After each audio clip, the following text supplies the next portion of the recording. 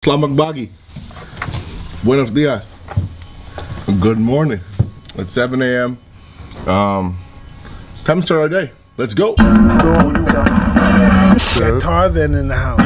His name is the real Tarzan. My man, the real Tarzan, came down.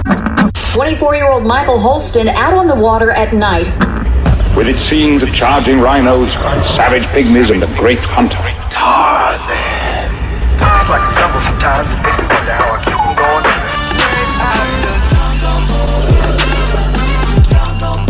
Tiger style.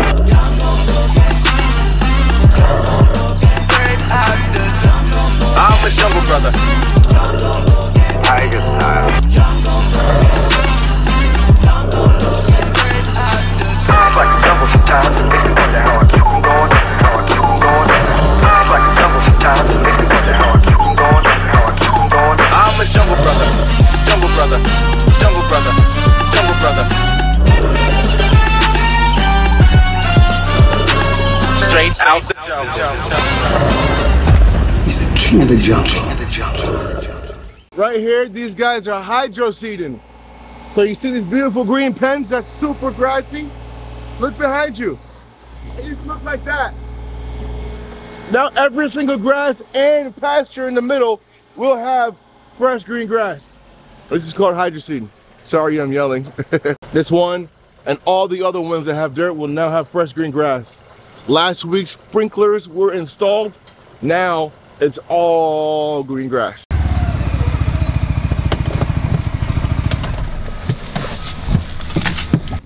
Instead of going all the way through into the back. We didn't prep that one though. Sprayed. Okay. We only prepped that one. Damn. Good morning, pal. Good morning. Good morning. No.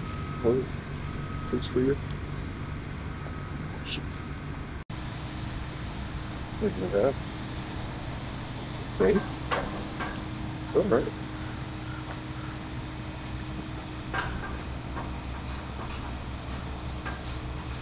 You're done. You're done.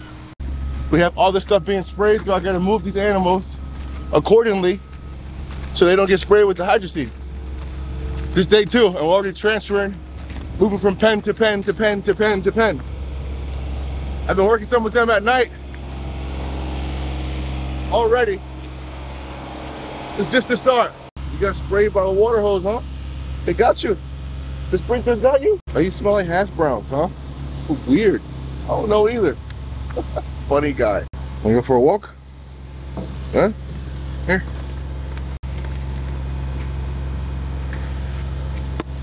It's okay. Just harness. That's it. Yeah, good boy. It's okay. So I'm not like yanking it. I'm not doing any fast movements. I'm just in these early stages of building trust, you know? It's okay. Go ahead.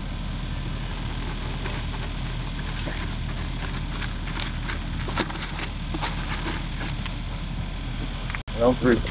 We got this one. This is an easy one. Round 3 is super easy.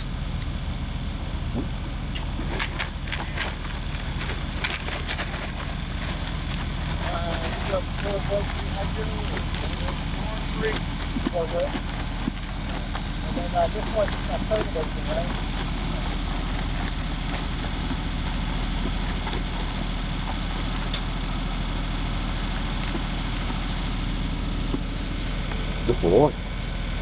Good boy. He's a good boy. Be very patient with these animals, man. Patience is key. That can happen 5, 6, 7 times in a row. You don't get them harnessed. You can't get frustrated. So now I'm gonna walk these guys. I'm gonna walk them through the pastures actually. It'll be a lot easier. So let me pre-prep real quick. The pens are open. The ones that I opened are closed now. We're gonna attempt our first walk. Hopefully this truck doesn't freak them out. I don't think it will. And we'll walk right in the other pen. Woo! I got food. Yeah, man, come on. I'll give them a little snack, a little taste, and we're gonna walk it. Hi, Bobby. Look what I got for you. Yeah. Ooh. Come on, let's go. Starts at night. Starts early. Starts halfway during the day. with stuff going on. Yeah. Yeah. It's a good boy. It's gonna go this way. Go on.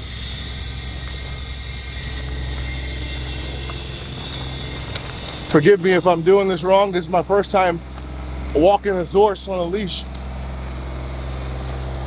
Good boy. Wait for the truck.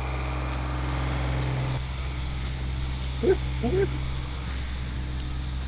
Now you're free. You guys did such a great job today. Now that I have the guys' food over here, get out of my bucket, man. They're both over here. We walked them from the third panel all the way to the first panel. Got some snacks, and now we'll fill this up with hay. We'll fill the tray up with food. Their water's already fresh. Easy walk, no problem. This guy walked, this guy walked. They both got their harnesses on. Now we're gonna take the harnesses off. And it should be just as simple as it was putting on, because it wasn't a bad experience. It was a good thing. So if you associate, hey, I'm eating and we're gonna take a walk, hey, no problem. There we go, nice and soft, nice and easy. Thank you, sir. Thank you. So now that we have the Zorse and the camel here in the first pen, we're gonna go double check on everybody else. I was out here a few hours ago, but it's good to go out here and check their food and their water and their hay, check on the babies. Just doing my daily morning routine, and I'm keeping you guys up with me. Everybody looks to be happy and fine, even though there's a big giant truck here spraying all this hydro seed. But in a few days, all this hydro seed will be actual grass. So our Zorse is coming back up to say hey. Such a sweet boy. His name's Zorro. And we have our Mew buddy over here and our bigger zebra. I like this guy. I call him the Black Knight. He's just pitch black. And then we have our zebra girl Beth. All right. So now we're gonna hop in the ATV. Boop. Start from the top.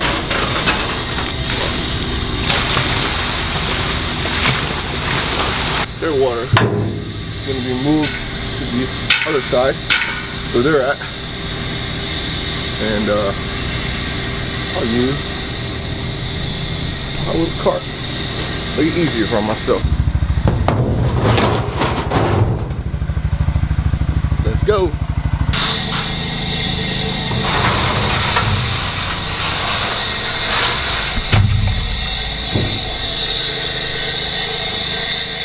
Everybody is going to be confined to the area for the next month while these hydro seeds grow. So within the next 4 weeks, we'll have lush green grass. But until then, these dirt pastures will not be dirt anymore. But for the meantime, they're going to be locked up because no animals can go on there. So all the seeds can root and then sprout up grass. So the babies are in the back. They were in the front pasture, but so many cars are riding by, so many people are walking by, and I want them to have their privacy, man. Each animal has its own pen, and we're just almost about filled with our pens, you know, like outside of like minor decorations and shelter and better water systems. These guys are in their homes. As you guys seen, I moved the camel and the zebra and all the other animals on the leash towards other areas where we can work and hanging out. But for right now, these guys need to be separated so we can get this grass grown. And the best thing is the grass is the best food for these guys, you know. So outside of the Timothy hay and orchid hay and alfalfa hay and horse feed, that grass is key to their nutrition, you know. And that's why I only want to keep 1 or 2 animals in each pen, because they're able to graze all that grass. You start putting 3 and 4 and 5 animals in one pen, that grass is gonna die quick. So it has time to replenish itself. You have time to feed them, give them horse feed, sweet feed, everything they need, you know. Hey, that right, let's drop the bars just now. Damn, it's like 9 a.m. I'm dropping bars out here. But yeah, man, so the day is just young, it's so early. I have so much to do. But again, this is part of this beautiful wild jungle. Stuff I thought about for years since I signed up for. This is my life, man, so enjoy the freaking show. He wants to see if we can scrape that hay out and then move those playgrounds and pieces of wood. Okay. I don't want those playgrounds and wood in the zebra cage because they run the perimeter and I don't want them to crash into Okay. The playground stuff. So we can just put it up here, and we'll figure out what we can do it later. Yeah. And then he's gonna go with the tractor and smooth it out so they can spray it. Yeah, we'll go take care of that.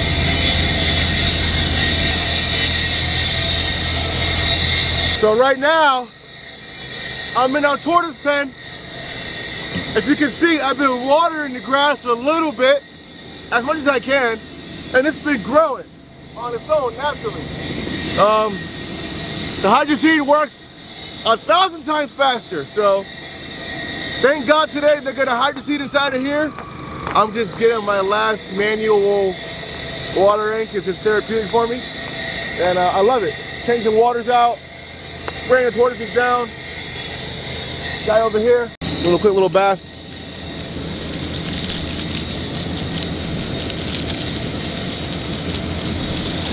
It's gonna be a hot day today, so get a little quick shell soak.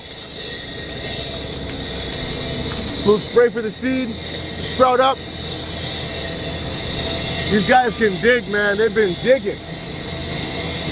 It's good for them. Today, their food will consist of heavy greenery, collard greens, bok choy, maybe some squash, cucumbers for hydration, and some pumpkins because, of course, it's still pumpkin season.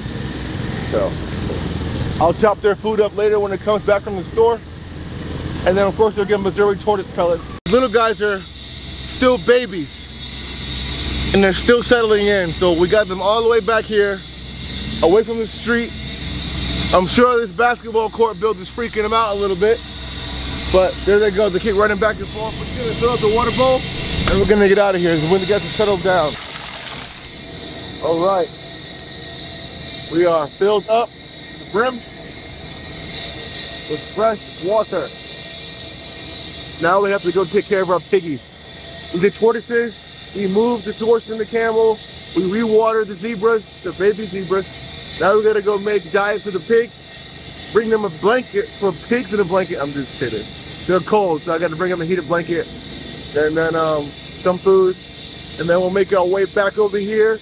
We'll work inside of the bigger zebra pen with the mule, and then we'll go do snake. Good morning, pal. Hello. Hi, my kitty. Hi, kitty. Hi, buddy. Should hold them over for 3 hours. Now we're going to be going to just do a quick top off on food for the camel and the Zorse, and then we're going to go eat breakfast ourselves and then go feed the piggies. Hey Mike, guess what day it is? Hump day! Woo woo! Hi, Bobbies.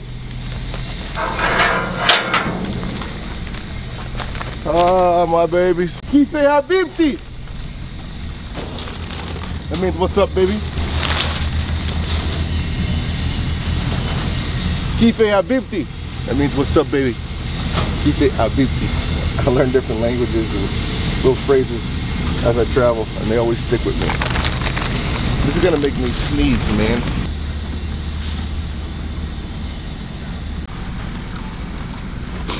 Let's walk back this way. Come on. Come on. Come on.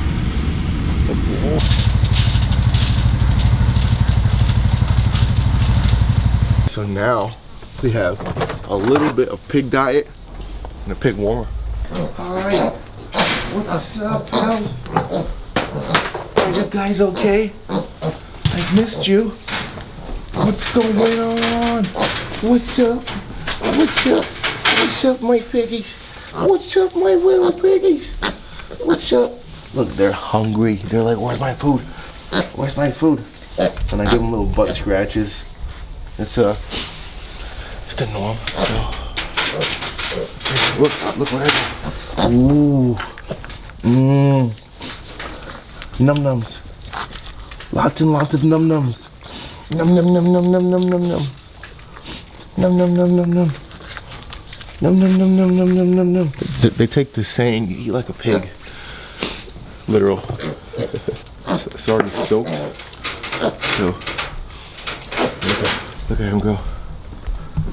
If you want to open this door right here, you can see him eat.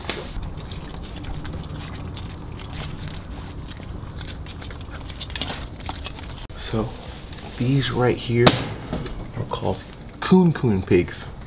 They're so cute. You have potbelly pigs, you got wild boars, you got warthogs. These are coon pigs. K-U-N-E, K-U-N-E. Call them coonies. They're so cute. They're mainly gonna eat grass, alfalfa, corn. And about 13% of their diet's protein, so these guys are super cute. They love to wallow in little water puddles and stuff, but these guys are babies. They're actually born August 26th, so not too long ago. They're very affectionate.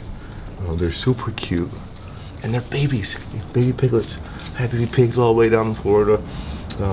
You know, being on a farm, can't have a farm without having pigs and horses and goats and stuff like that. So these are two sisters right here, and I call them Salt and Pepper because, you know, one's got a little bit of white, other one's got a bunch of black dots like pepper. So yeah, they're so cute. They're eating now. I'm gonna clean up their habitat, and actually we're building them something cool so they can have dirt, they can get muddy and stuff like that, and also crawl in and go to sleep. So that's being built right now. So for now they're right here, and maybe tomorrow, tonight, or tomorrow night we'll move them to another spot. We'll have a little bit more space where there's also ducks. We have baby ducks, so we'll do an update on those later, but we got so much to do. Quick lunch. Look at them munching over here. Now, I could feed them this whole thing, but this is only gonna last about, I don't know, 2 days. So today they'll eat maybe 2 more times, and these same bowls, and then I'll take them out so they can soak in some water and also drink water, but this is also soaked in water. And yeah, man, helps with their hydration. Check on them every day, clean their little poops up. That's why we have little poop pads to see how their poop is. Their stool is really important during this time. If a stool is real runny and not hard, that means they're not getting enough vitamins and nutrients they need. So luckily their poop's nice and firm, and they're eating, they're sleeping, and they got a little cold last night. The temperature's been dropping, so they can go in here on these little blankets. But I actually have a heater I'm gonna install inside of here, just a heat pad, and they'll be able to lay on that same pad and go to sleep. So yeah, man, I want them to be comfy. The basketball court's done. I want to set up light for these zebras tonight.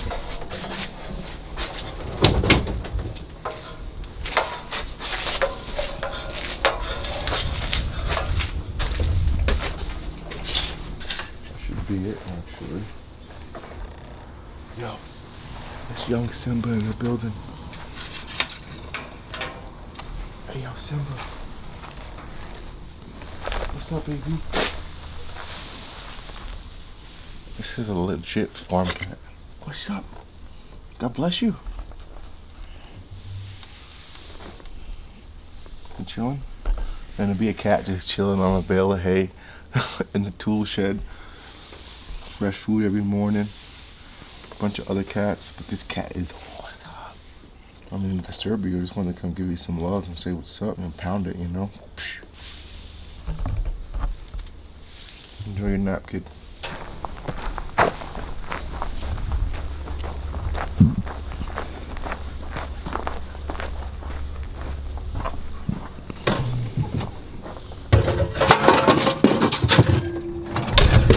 About that time. Clean up some poop. Now, I shall go make my rounds. Cleaning animals' poop is a privilege. I don't want to rake this grass up, so I'm being real soft. I'm getting this poop up. Doesn't have to be freaking perfect, but if I were on sand, I would scoop up the whole thing. I remember back in the day when I'm cleaning up lion poop, it's easy to keep them on sand because you can scoop that whole sand up. But here, as you guys can see, I'm literally combing the poop through the grass. So we don't kill the grass. And also some of that poop will get that soil right, you know? Into the poop. So now, what I'm also gonna do, and it's a lot warmer outside. Take my shoes off.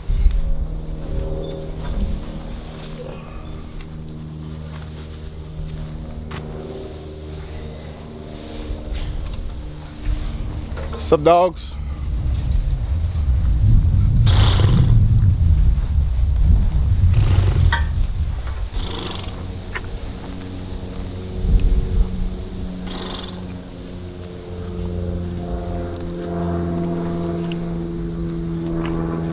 I have a big rake in my hand and a shovel. Looks weird. I mean no harm. Here's some food. I'm about my way.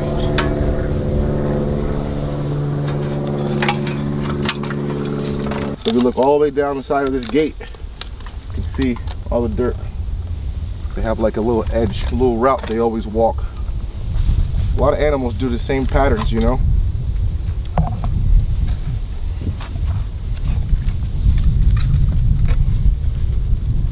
So one of the most important things I want to remind you guys of when working with animals is if you're cleaning their poop, you know what's going on.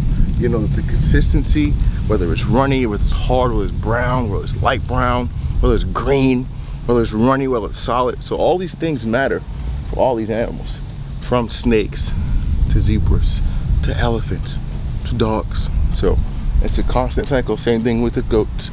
And that's what I'm learning over time, is to just keep learning, keep learning, you know? Take out what you know, store it, seek more information on the same exact topic, because there's more out there. Just gotta want to find it. I'm curious. Guys, that is about today's episode. I have mountains of poop to clean up, barrels to throw away. I have 2 more pens to keep going through, but I wanted to show you guys a daily morning routine. Every day is gonna change, something's gonna happen. I'm already seeing stuff I want to change and fix and make all of our lives simpler.